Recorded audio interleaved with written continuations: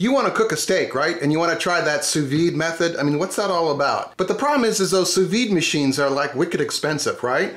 And I'm not going to go out and buy one of those things. And you're maybe thinking, but you want to try something, right? So let me take you on my journey of the cheapest, if not free, DIY sous vide machine. You probably already have one in your basement. Hello? Beer cooler sous vide. Ready? Here we go. GardenFork. Making things, making food. If I can do it, you can do it. I made a video about this quite a while ago, and the other day the light bulb went off. I had some steaks, I had more than this, and I was like, let's sous vide these puppies again. And I brought out my DIY sous vide beer cooler machine. Total credit, I did not invent this. Kenji Lopez Alt from Serious Eats, and also the fantastic book, The Food Lab. I'll link to that below. He came up with this. I'm just showing you I'm spreading his word, okay?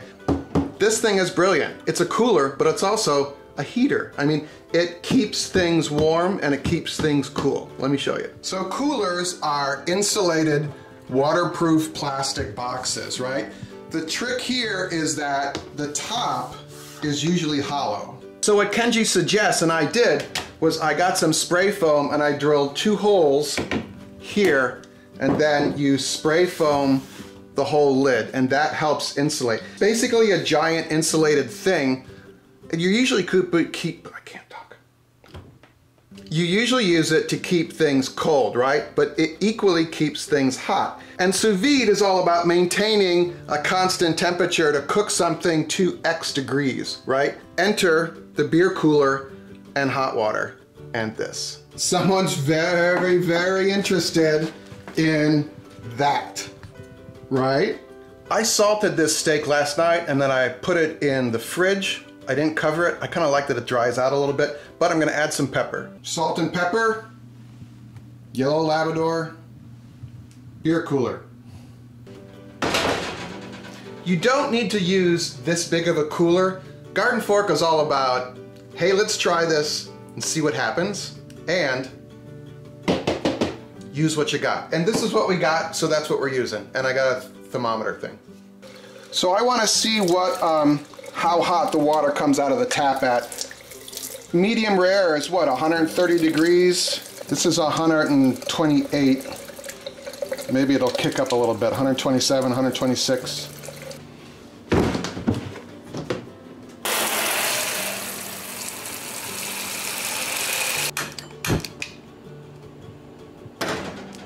I'm going to heat this water up to get that a little above our ideal temperature. Salt and pepper, zipper bag.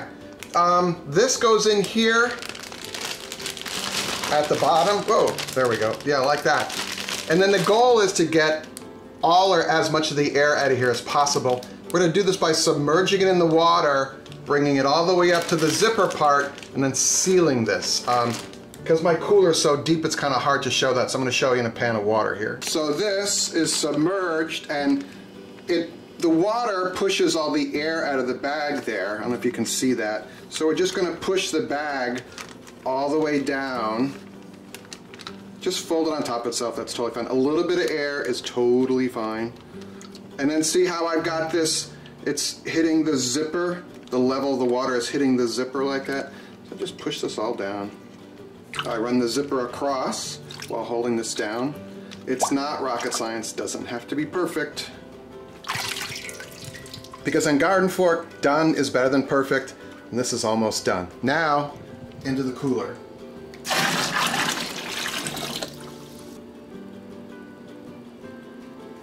More hot water needed. More hot water.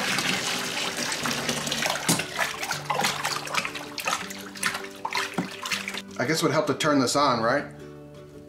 Okay, so this is at about 132. That's pretty good.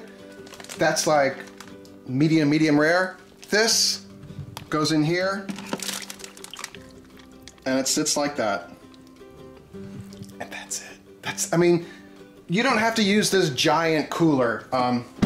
Just a 6-pack cooler. Kenji in his video on Serious Eats site has just a 6-pack cooler. This just happens to be what I got, so that's what we use, right? But it's brilliant, and you don't need to be buying one of those fancy machines, right? That in there, 1 hour. Let's watch Labradors. Ready? Go.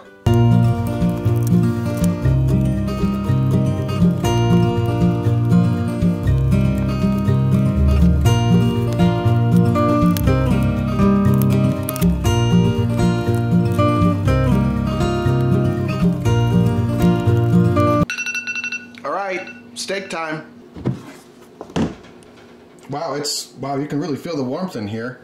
And that is at, this thermometer runs really slow, so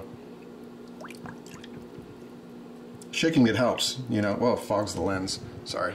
129, pretty good. Pull this out. How cool is that? So it looks brown, it doesn't look super tasty, but just hold on, okay? Wait till we taste this at the end of the video. So this doesn't look great, that's okay, it's going to be fantastic. Stick around for the tasting at the end of the video. Heat that up really hot. So you want this to be what I call whomping hot, that's hot. We're gonna throw some vegetable oil in here, and then we wanna get it to the smoke point of the oil and then lay the steak in. Someone's very excited about that going in there. All right, vegetable oil. I want to get it to its heat smoke point, which it's pretty much close to right now.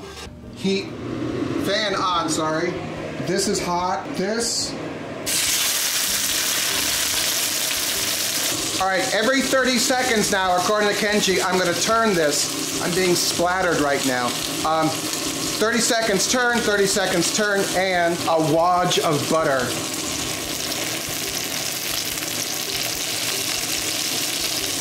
Maybe there's too much vegetable oil in there. Let's see what happens.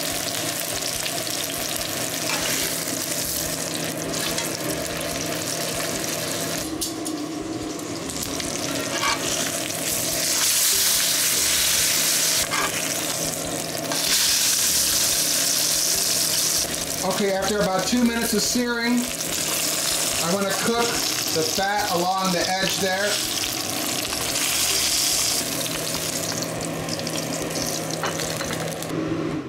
Now comes the hardest part. Let your steak rest. A couple minutes. This smells great. Let's just go right for the center and see what happens. Wow, look how nicely that cuts. Oh, look at that. That all the way through, and then the sear. Pink all the way through and the sear. That is amazing. That is amazing. It's tender.